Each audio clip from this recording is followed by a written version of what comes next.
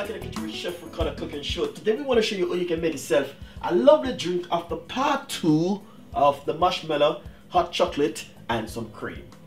First thing, stove. Hot on the stove, we're going to put a cup of milk because we're not going to make a lot of hot chocolate, alright? 1 cup of milk inside of it like that. And also I have some dark chocolate.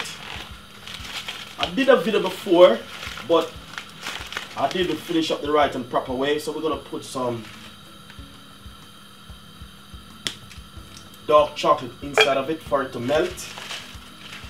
So let's put a 2 little piece inside of it like this. Lovely and nice. So give that about 3 to 4 seconds and leave it until it get melt. Nice and lovely. So as you can see right here, the chocolate is melt out inside. Simple. You really stir like this.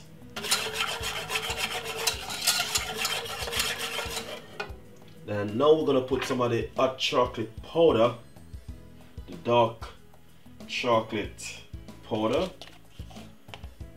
Put roughly 1 and a pinch inside of it. Give it a stir. You don't need to add any sugar because the chocolate alone do sweet, alright? Give that a 2 more seconds. Nice and lovely. So now this is finished. The best time to make hot chocolate is this time of the year. When it's really cold like this, you need a lovely hot drink. And I'm saying you can treat yourself at home with something like this, or if someone visits you, this is what you can do. So now we're gonna turn off our stove and I'm gonna show you how to share it. Alright? Enjoy it. Nice and lovely. So now we're gonna show you simple. Pour out the hot chocolate in the glass like this.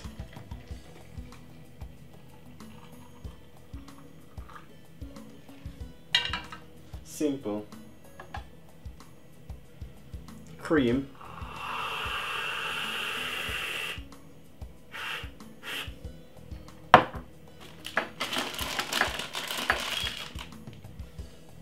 And a few marshmallow on top of it like this. And a simple sprinkle a little bit of chocolate on top of it, just like this, and serve it to you guys. So hopefully you guys will find this being a fun to them in this winter. Time is really cold, windy, and this is what you can have at home. Enjoy the recipe and subscribe to the YouTube channel. Thank you so much for watching the cooking show. We got a lot more recipe like this coming out for you. So enjoy it, guys. Thank you so much, and hopefully this will be a benefit to you. Share it with the kids at home. As I said, this is the volume 2 of it. I did one with my daughter, but she didn't like cream, so I did it back over. Enjoy it and see you next time. Bye bye.